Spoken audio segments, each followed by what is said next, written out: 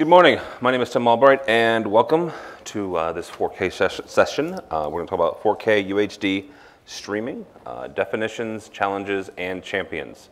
I'm going to moderate the panel. With us is Melissa Dillman. Melissa is the Director of Training and Education for Kramer.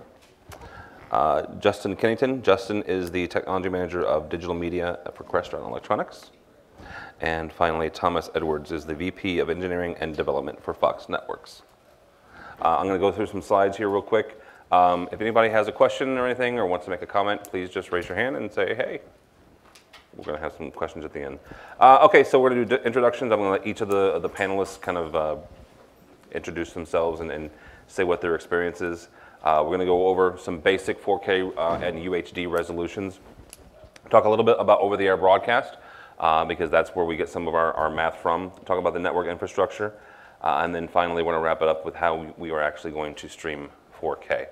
And then we're going to have some questions and answers. First, Thomas, introduce yourself.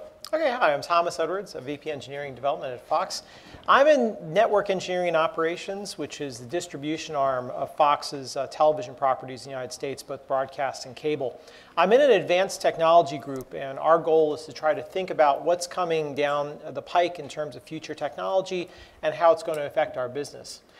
So I'll say I was a first generation internet video streamer back in the 20th century. I started out with CUC-Me and M-Bone and Real Video and NetShow, and that stuff all first started, and had a great time with that. Then the dot-com boom happened, had to go get a real job, went into television. They've turned me into a broadcast engineer, and now, 14 years later, back at Streaming Media East from the last time I was here. Now, of course, OTT is becoming real. It's beginning to pay the bills, and we're starting to get serious about it. And so that's why I'm here. All right, very good. Justin? I'm Justin Kennington. I run a product line called Digital Media for Crestron Electronics. Digital Media is a system for distributing digital audio and video content, primarily in commercial, residential, facility networks. We do it over baseband technologies like HDMI and HD-Base-T, but also over Ethernet networks using H.264, HEVC encode, decode, and those sorts of technologies. Okay. And Melissa? Hi, I'm Melissa Dillman. I'm with Kramer Electronics. I'm the Director of Training and Education.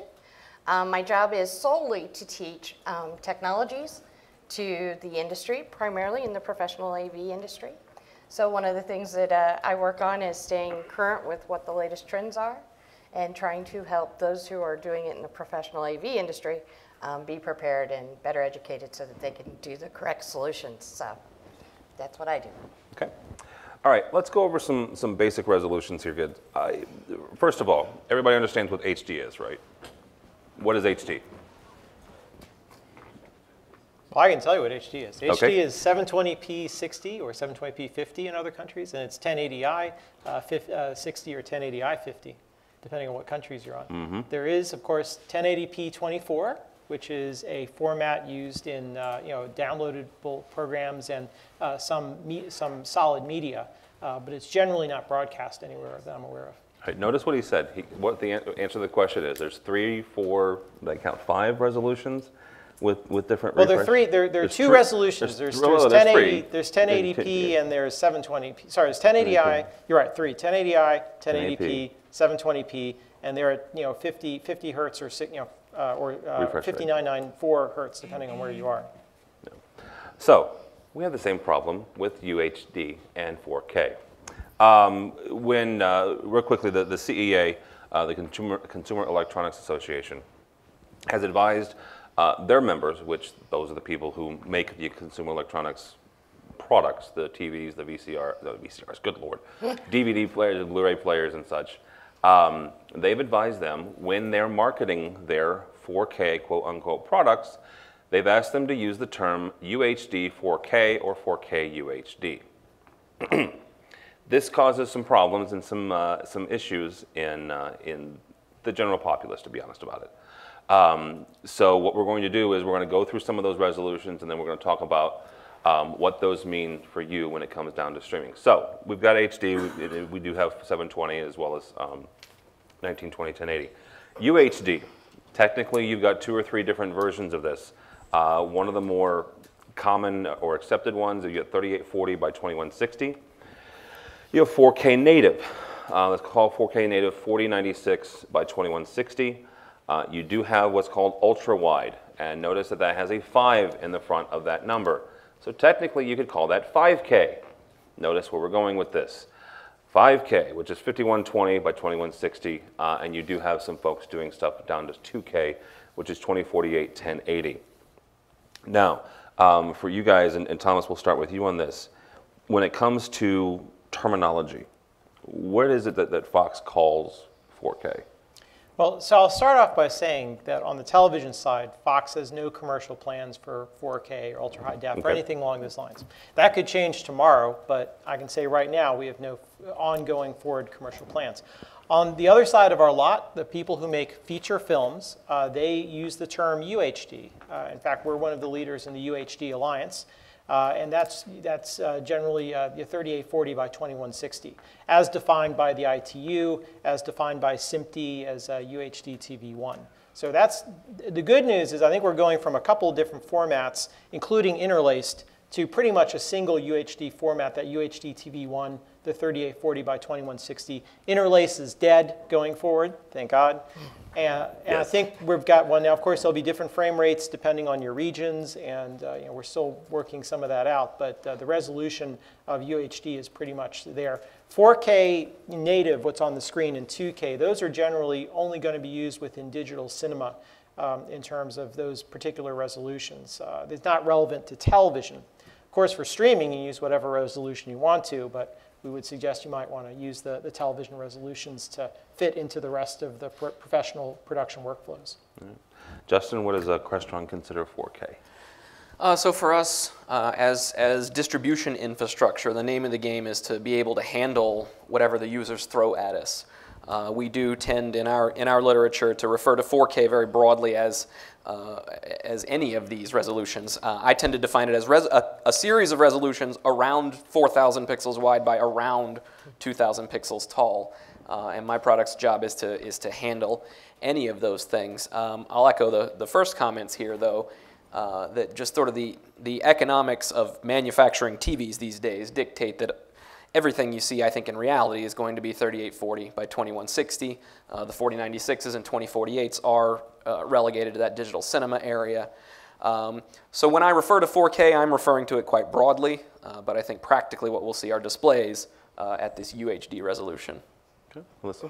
So when I'm teaching 4K, I teach based on what CE says, the Consumer Electronics Association, what they're saying. But one of my primary jobs is to make sure that people understand 4K is a multiple things based on the marketing of it. So one of the things I try to teach is to make sure that you're investigating clearly what the manufacturer means or the marketing department means by 4K. You have to dig a little deeper into the specifications to make sure you're getting what you expect that you're getting, because there are so many different variances in there. All right. In our discussion when we were talking about this panel, Thomas came up with a couple of really rules of thumb, actually, literally rules of thumb. We're going to show those two slides real quick and kind of explain to folks what we got. The first one. We're going to need a volunteer in the front row. Can someone in the front row, would you like to be a volunteer on this? He laughed. I think he volunteered. I think he's my buddy too. So can you help us out here? Hold up your thumb at the end of your arm and put it up against the screen. So does your thumb cover the entire screen or more or less? Less. A little bit less. So can you stand up and get a little bit closer until it covers the entire screen from top to bottom, as I'm doing? Yeah, get closer. Yeah. Just step up, get closer. Until your entire thumb covers from top to bottom. Keep going. Keep going. No, I think you're too close now. You got to back up so it's precisely from the top to the bottom. Okay. So right about there. That is, my rule of thumb is that's about 3 picture heights. Now, obviously, it's plus or minus a bit depending on your genetics and the situation. No, wait, you're not done with you yet. Okay. He is at 3 picture heights. That is the distance from the screen you need to be able to see HD resolution. Now, will you please put 2 thumbs up and approach the screen and stop when your 2 thumbs cover the top to the bottom of the screen. Like this. Yeah, like that, right? And yeah, there we go. Just keep going and stop when you get there. Right about there. Yeah, I did this earlier, so I think he's doing it right. That is 1.5 picture heights. That's the distance from the screen you will need to be able to see ultra high def, or I should say specifically 4K resolution. Most people in their houses are not at 1.5 picture heights. In fact, a lot of people are not at 3 picture heights. A lot of people can't even see the HD resolution that we're delivering today. So this is going to be a bit of a challenge with 4K, is a lot of people are going to be too far away from their screen to actually see the full 4K resolution. So I encourage you, when you go home at night, try my rule of thumb and see how far away you are from your television screen. Mm-hmm. You're done now. Thank you very much. Let's give a round of applause. All right, real quick, we're going to go into, sidestep this for a little bit and go into broadcast for just a slight second. And Thomas, we'll lean on you on this one, because not only do we need to talk about 4K over the air, we need to talk about the next step over the air. How are we delivering, not we, how are you guys delivering 4K and the next resolution up? Well, so I can say we're not delivering 4K. Well, you're not delivering. How is the industry, I should say? The industry, well, I can say, so Fox Film Entertainment is a member of the UHD Alliance, and they've made a conclusion that right now streaming bit rates, and even over the air bit rates, they're not high enough to deliver 4K resolution today. Now, the Edwards rule of compression is you can always make it look like crap by not putting enough bits on it. But the truth is that they feel, the kind of speeds we get today, Akamai will tell you the average internet connectivity in the US is about 11 megabits per second. That's not good enough for 4K, especially for the feature films that Fox Film Entertainment makes great things like Life of Pi. They don't want to make this stuff look like crap. They want to make it look good. So what Fox Film Entertainment is doing is they will deliver 4K resolution materials using downloads, not streams, but downloads, through the Secure Content Storage Association secure hardware devices. And these will be built into televisions, and these will be also available separate set-top boxes. And also, towards the end of the year, they'll be releasing ultra high-def Blu-ray, which will also be capable of delivering the bit rate to have high-quality, ultra high-def movies. And not only will it be ultra high-def in resolution, it will be high dynamic range luminance, and it will be a wider color gamut than is delivered by television today. So those are the 3 touchstones of the UHD Alliance. Not only higher resolution, but even better pixels as well. How then, if we're creating that, we're getting that then to the displays directly, or is that also through the set-top boxes that you mentioned? Well, in other words, you'll download the files onto a device, either inside your television or outside your television. Then, if it's outside your television, you'll probably be able to use HDMI 2 to get to your television, or from inside your television. Obviously, it's already you said already HDMI there. 2, not as the number 2, not HDMI 2 as in also. No, yeah. Just want to make sure. Yeah, I want to clarify which version of HDMI. And actually, it may be 2.1. I'm not an HDMI expert, but clearly with the newest version of HDMI, you'll be able to deliver this. They decided to go with 2.0A. 2.0A, okay, good. Add some alphanumeric to it to keep things interesting. Yeah, absolutely. So from content creators, a content creator's standpoint and point of view, we're not looking then at necessarily quote unquote streaming, correct? Is that what I'm understanding here? Is that we're not physically going to stream, we're going to download? Well, I can tell you again, Fox Film Entertainment has made the decision at this point, streaming bit rate is not there. So let me just talk about bit rate for a second. So we have examples of 4K cable channels out there in the world. In South Korea, Home Choice has a 4K cable channel. It runs about 32 megabits per second with HEVC encoding.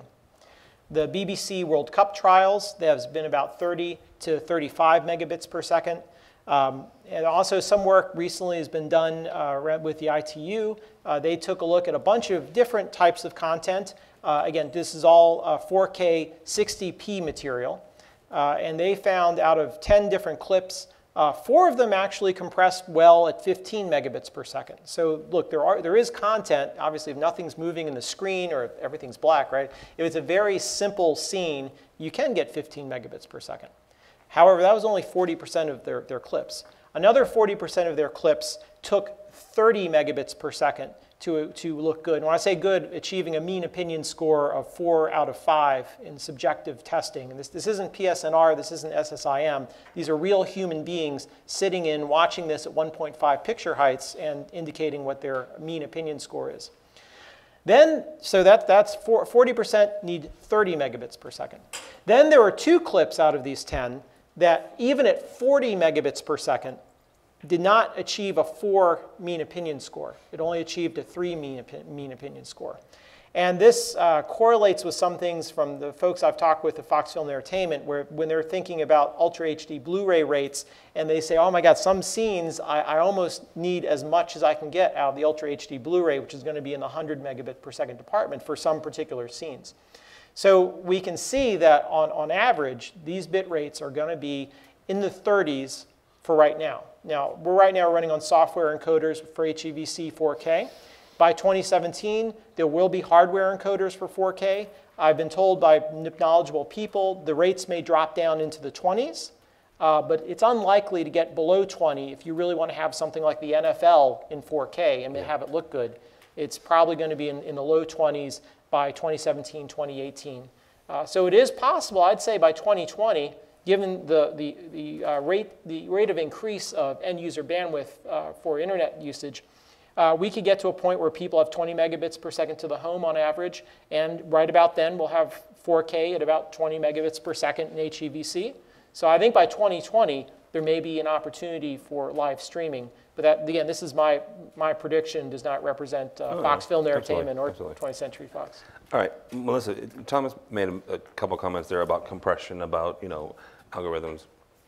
You take a 4K signal and you compress it down. Are you not losing some of that signal? Well, with the better encoders. So certainly now that we're talking 265, newer encoders, I'm sure that'll be coming down the line, we're able to salvage a lot of that. For us, what we're talking about here is the bottom line becomes how are you going to get it to my display? Because that's primarily where we're concerned. Is how are you going to get it to the display? So again, with the marketing behind 4K, we suggest that you do the simple math. And the simple math is to verify what do you need in order to pass that signal. And a lot of times what you're going to find is that the HDMI just isn't going to be fast enough. The pipe's not large enough for you to get the signal through that you think or that your client thinks that they're getting. So we certainly, that's the big thing, is look at the math behind this and make sure that you can pass that signal. Otherwise, we are going to start losing a lot of critical information. Justin, you guys have a number of streamers as well that take this information. Is that what you guys are using as the H264, or what are you guys using? The generation of products we have today are live 264 encoders and decoders. I think compression really sits at the heart of everything we need to do. Obviously, the broadcast guys have to do that. They have to live with 11 megabits per second to the home.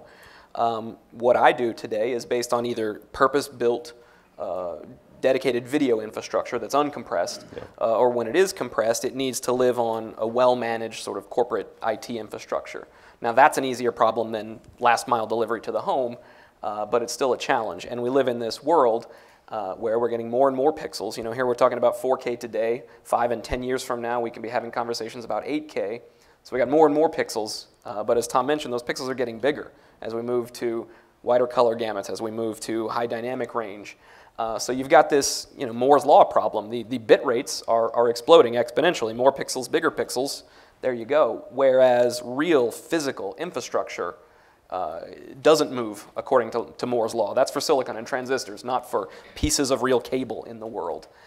So the only solution I see to that problem long term is improved compression algorithms and a broader rollout of compression algorithms, not only in the broadcast and to the home world, but in the case of sort of local audio-video distribution. Right. Something's got to give. Something does. Thomas, and I'm going to kind of mess with Justin's head for a second here. Justin mentioned 8K. Real briefly, Thomas, tell us kind of what you tell them what you told us about some things, some kind of exciting things that are happening in 8K. Yeah, so if 4K isn't enough pixels for you, 8K is something that's being pioneered by NHK in Japan. How many thumbs do we need for that? Would be four? 4 thumbs. Okay? So one half of a picture height approximately is the viewing distance for 8K. If you'd like to see it, there will be some public demos in Los Angeles and New York during the Women's World Cup, which is occurring in Canada. NHK will be bringing back 8K video to locations in those two cities. And it's a lot of bits, but certainly I've seen 8K streaming on basically like a movie projector size screen at the NHK headquarters in Tokyo. And I tell you, it's awesome, but you really do need a screen that's like about the size of a movie theater screen to really fully appreciate it. But it's like they had this video of Shibuya crossing, and I felt like I was there because the people were as tall as me, and it was just like being there in reality. It was amazing. So the 8K is coming, and they tell us by 2020 in Japan they'll have 8K broadcasts, and we'll have to see what happens. And we'll have to have another discussion about how to stream 8K. So, all right, let's get down into kind of the basics of compression and a little bit more into the delivery. Justin, you mentioned the infrastructure doesn't move. What then do we need? Is it just the basic, more and better compression, or what can we do to, I guess, increase our own infrastructure? Well, certainly infrastructure does move. It doesn't move at the rate of digital electronics.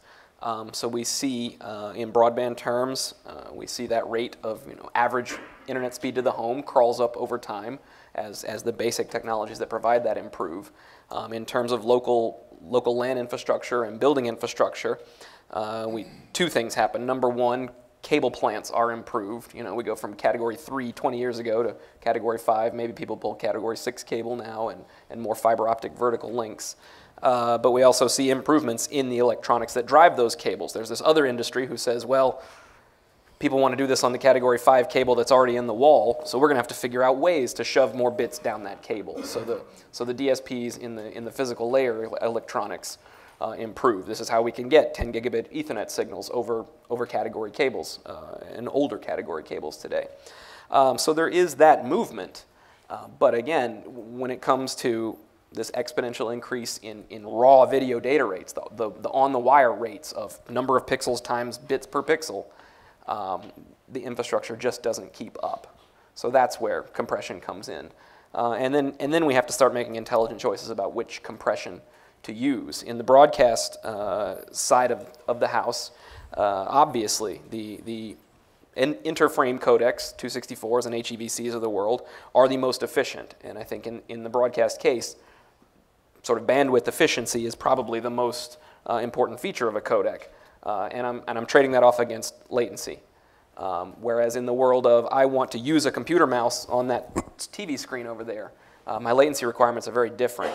And now things like HEVC may no longer be appropriate. I may need a JPEG 2000 or similar intra-frame codec that's going to be much less efficient. It's going to use a lot more bandwidth, but isn't going to pay the same latency penalties as the MPEG type codecs. All right, Thomas, you're over there shaking your head. Take us back to your days at Real Network. Do you remember 20 kilobit per second I do. dial-up video? And I do. If nothing was moving in the frame, it looked really good. Yes. So I'll say, we actually stream IP video for our production now. For the first time, a major sports event, a college basketball game, was produced by an IP routed truck. So when we do production, we're moving uncompressed video around. And until very recently, this has only been on coaxial cable using a specialized SMPTE system called SDI, the Serial Digital Interface. But this spring, Fox Sports built a new production truck with Game Creek that used IP-based switch in the center, a 10 gigabit Ethernet switch from Evertz. And this allowed us to route uncompressed video over IP. And again, this is HD video, not 4K video yet. But the 1.5 gigabit per second HD video was routed by the switch. Now, all the endpoint devices are still on SDI, so we have rack top converters that have fiber 10 gig E coming in, and then they're SDI coax to the end devices. But pretty soon, these will all be native IP devices, just hanging off of 10 gigabit Ethernet. And of course, we know by the end of the year, there'll be one-lane 25 gigabit Ethernet switches coming online. And what's nice about that is you can fit uncompressed 4K 60p into 25 gigabit Ethernet into a single connection. So we won't need to use multiple 10 gigs or 40 gigs, which is really just 4 lanes of 10 gig inside. One last thing to cover before we start answering questions, and that's a color rate. Full 4K is a 444, right? When you start compressing, you start taking some of those numbers away. Melissa, what's the rule of thumb, to use Thomas's phrase, on the lowest amount of color ratio you can have? Well, I mean, you can have whatever you can obviously get. 444 is the holy grail. Yeah. That's what we're all looking for. Don't know that we're necessarily going to see that, certainly due to the compression rates and trying to move this stuff around. But that is what everybody's looking for. Again, the marketing can get very confusing because there are some who will claim that they're doing this or that, and you have to look closer and make sure that you know what compression rates and what color you're getting. HDR, the high dynamic range, that's really, while 4K is the buzzword, I think the high dynamic range is really what the customer is going to be looking for. And explain what a high dynamic range is. So the high dynamic range is where we're getting into much more color gradation. We're getting better lights and darks and shadows and more colors to give us the blues in the sky have more depth and appeal. Goes with the 2020 color space that we've expanded to. We were talking earlier, I'm not saying that I watch Game of Thrones. However, I've heard that if you watch Game of Thrones, there are such deep shadows in that if they were to move to that high dynamic range, I could certainly get a much better image to where I see more detail in that picture. But I wouldn't watch it. I hear it, just saying. But so I think those are the things that really have the impact that the customer base is going to desire. And they may get confused along the way thinking that 4K solves all those problems when it doesn't necessarily. Okay. Thomas, is HDR something that is affected when you start compressing? I'm assuming it does. Yeah, so high dynamic range really gives us brighter brights, more details in the darks, and it's pretty interesting to see. What I like to look at is fire in HDR. If you ever seen a fire in a fireplace, parts of it are really, really bright, and they're incredibly, they have incredible color concentration, and then parts are just completely dark. And you can't see that with the standard 709 color space and luminance curves that we use today. The challenge is, how do you move from today's 1,000 to 1 dynamic range of luminance that we have on television and even streaming, and take that up to a 10,000 to 1 dynamic range. So that instead of today, when we're grading up to about 100 candelas per meter squared on television programs, we can say we can take that all the way out to 1,000 candelas per meter squared, or maybe even 4,000 candelas per meter squared, depending on how you feel about it.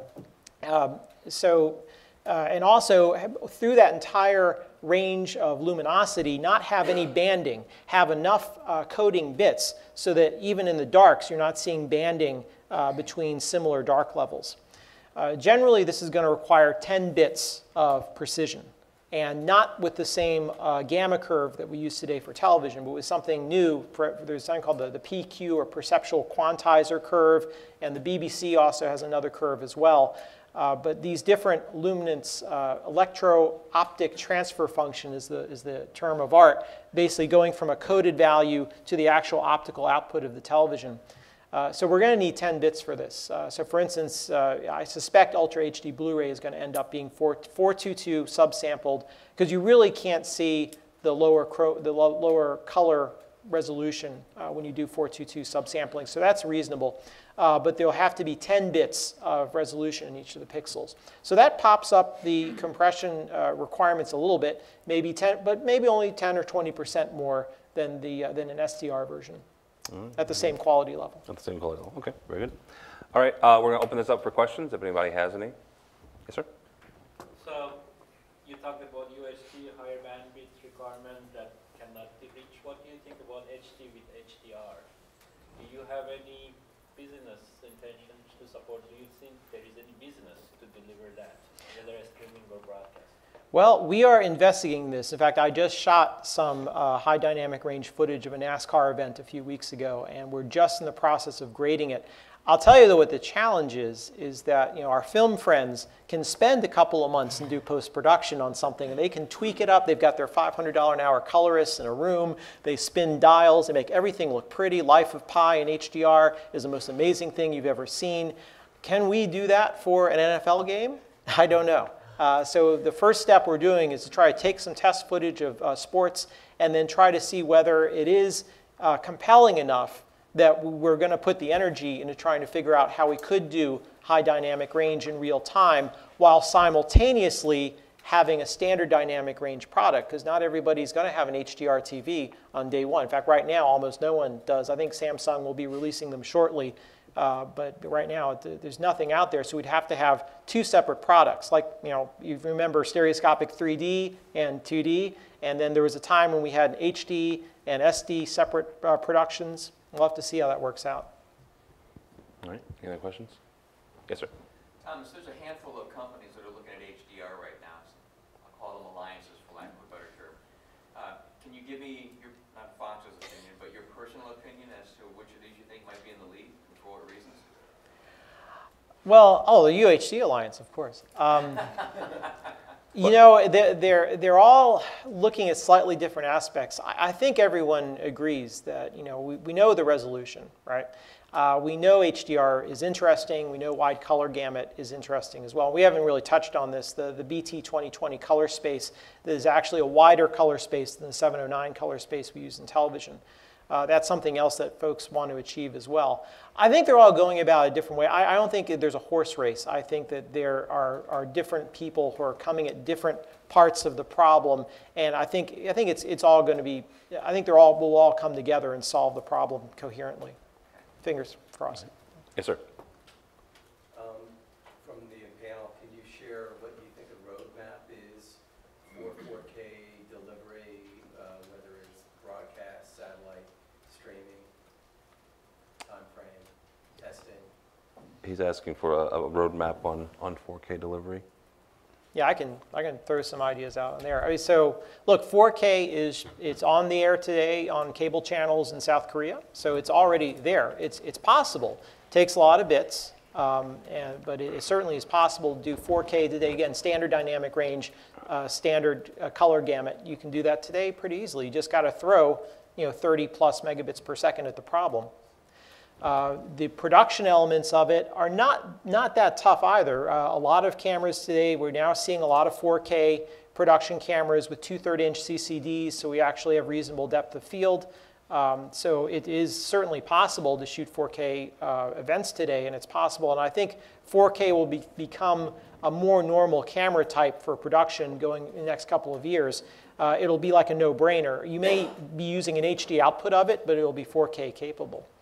So the production switchers, right now, a lot of people have the ability to take a production switcher that has 4 MEs, and you get 1 4K ME out of that. So all of the vendors who are working in this area are enabling people to do 4K, but at a lot less density of devices than they're used to with HD. But when does it actually get on the air? I wouldn't be surprised if some multi-channel video provider has it out by the end of the year. It wouldn't surprise me if there was a channel here and a channel there. But the bigger question is, when does it become the normal thing that everybody does? It's a little unclear to me. And I'll say, this issue about how close you have to sit to your television to see 4K resolution makes me think that there might be some value in looking at 1080p 120 frames per second. Because when you go from 60 to 120, you have less motion blur in things like high action sports, which means you actually see higher resolution because there's less blur. And the fact is, I don't think we're going to have Americans sitting closer. This is one of those things you say, and then people will come back and say, 20 years later, oh, you're nuts. I don't think Americans will be sitting much closer in 3 picture heights to their television, which makes me think 1080p 120 might actually be a better solution. But again, we're weighing all these different potentials, and we're doing test shoots right now. But for Fox Television, it's a ways out. Todd, I want to weigh in on what he just said. I think you're right. Absolutely, is from the electronic side of it, from the scientific side. However, I think that the customer base is going to demand this. I can get 4K YouTube now. To me, that's not a great achievement. To my daughter, who is the next up-and-coming generation, it is everything. So I think it's two-pronged. I think, one, the consumer has caught on to the 4K buzz, and it's great, and they want it. They're not sure why, and they're not sure what it means. I think the other piece of it is from display manufacturers and from product manufacturers, I need you to buy a new display. So if I'm a display manufacturer, I know you love your 1080p and it's working great. I'm not making money that way. I need you to buy a new display. I need to bring you a new technology. So I think you're going to see this driven more from the consumer side of the market and from the manufacturing side of wanting to continue to increase revenues. That they're going to really push this envelope. I think we're on the cusp. There are so many things right now that are unanswered, that are variable with 4K, with high dynamic range, with color gamuts. It's interesting times, and I think we will see a lot more of it settle down in the very near future. But I would say 4K is coming, 8K, 16K, probably not too far behind in the future, but that's sort of where I think that whole I have headed. an even more cynical view of the same statement. Was that cynical? No, wait, just wait. It's realistic. Just wait. Yeah. Imagine the following scene. Your best buddy calls you up and he says, "Hey man, I just came home from Best Buy. I just got this great new TV. It was $4,000. It's a 72-inch Samsung, and it's 2 millimeters thick. You got to come see this thing." And you go over to his house, and he's got it hung on the wall by the Geek Squad. It's got its power cables hanging out down to the floor where you can see them. And he's tuned in to some standard definition channel with like widescreen stretch mode on. I've been in that house. I contend that although the science is absolutely right, picture heights and visual acuity, that there are an awful lot of consumers out there that just sort of react to these buzzwords in a certain way. And at Best Buy, you probably are within 1.5 picture heights of the TV, and there's a man there saying, this one's got 4 times the resolution of that old piece of junk. I really think you should go this way. And TV manufacturers need a way to move sets. So I think there's going to be some of that. In a slightly less cynical version of the same thing, I think when we get to a high dynamic range place, that technology, having seen the demos myself, I think that is going to move televisions. When people see good high dynamic range content, I mean, today any of you can look at a television and then look at a real scene, and I don't have to tell you which one's the TV and which one's real life. That's the TV, and somehow you just know that. When you look at a high dynamic range image, in my experience, it can get a little confusing on the right set. And that's, I think, going to be, people will see that and people will get that. And that doesn't rely on these resolution problems of, look, in reality, I sit 14 feet from my 50-inch TV. I don't see 4K resolution there. Okay, so if you're a content creator, right, and you're looking to get this stuff out into the net and on, talking about streaming here, is it a better use of your funds and of your capital to go down the road of maybe 1080p, to Thomas's point 120 and focus on getting that high dynamic range production aspect to it rather than worry about the 4K part, or maybe do both? Well, I think it's tough because the standard dynamic range market is going to be there for a long time. So if you're making content, my suggestion would be, a lot of people do this today, shoot raw, grade it for the market that's there and hold on to that stuff. And later, if there's an HDR market, you can go back and do an HDR grade because the raw has as much information as your camera can give it, right? Yeah. Certainly, Sony F55, it's got 14 stops of dynamic range. That's as much as you need. It's got all kinds of color capabilities, so you can make a wide color gamut grade if you need to as well. So I mean, that would be my suggestion. Live is going to be so much harder. Well, yes. That's going to be the tough part. And of course, for us, especially live sports, that's really what pays the bills these days. Plus, you asked, should we focus on dynamic range instead of resolution? I think at this point, I don't know the broadcast gear that well, but you mentioned some things in the Pro AV space, in the consumer TV space. There's hardly any premium for 4K these days. My product line, we don't charge any more for 4K.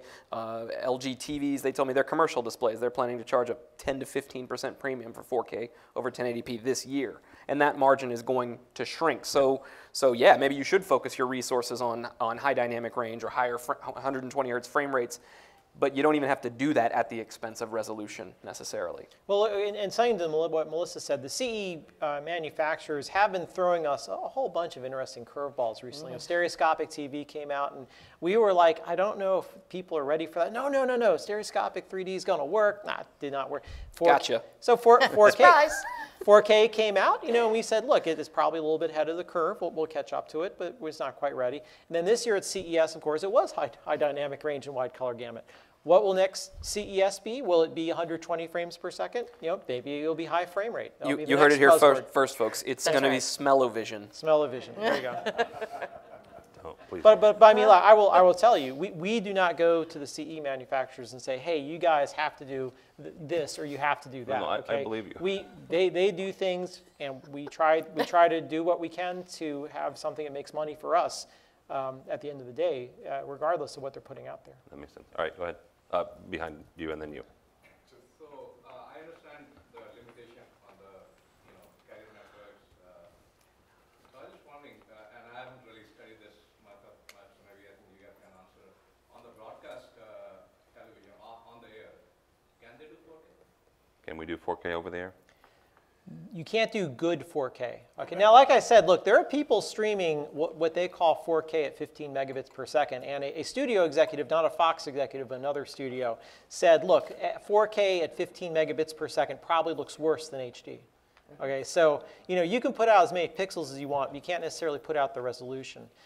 So let's be honest. If we're talking about eventually getting to 20 megabits per second, and that's not today's HEVC technology, but this is 2017, 2018's HEVC technology, ATSC 3.0, which is going to be the new digital television standard in the US, should be able to deliver 24, 25 megabits per second with no problem.